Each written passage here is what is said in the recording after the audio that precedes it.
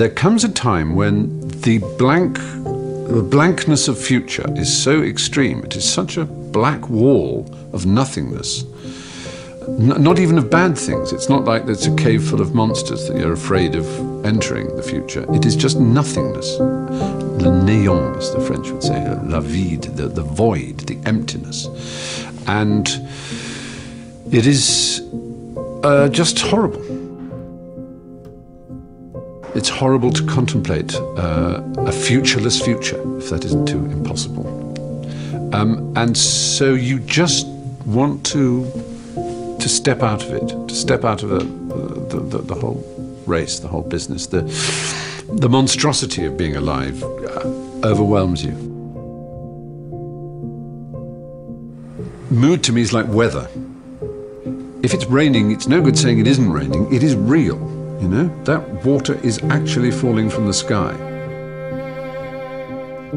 Anybody who's that depressed, anyone, male, female, whatever, contemplate suicide.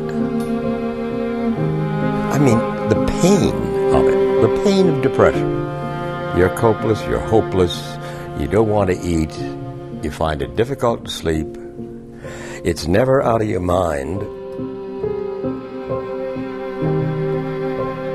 What I've learned is that because I was saved, I had 20 more years of very productive life. And this is the lesson that I take from it. I was out of my mind. I was a little crazy. And if you can somehow wait it out, you're gonna get better. All of a sudden, broke this wrist. I could feel it go crack underneath me.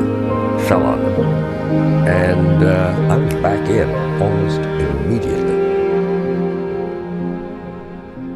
See, some people might fear girls not liking them back. Some people might fear sharks. Some people might fear death. But for me, for a large part of my life, I feared myself. I feared my truth. I feared my honesty. I feared my vulnerability. And that fear made me feel like I was forced into a corner. I was forced into a corner and there was only one way out. And so I thought about that way every single day.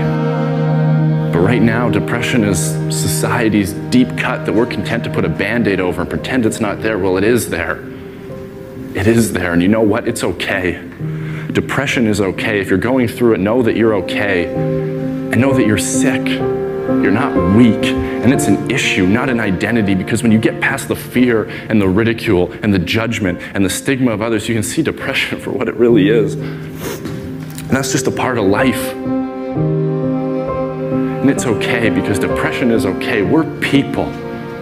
We're people, and we struggle, and we suffer, and we bleed, and we cry. And if you think that true strength means never showing any weakness, then I'm here to tell you, you're wrong.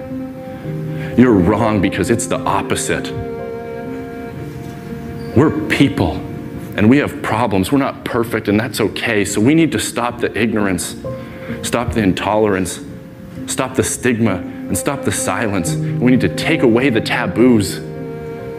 Take a look at the truth and start talking.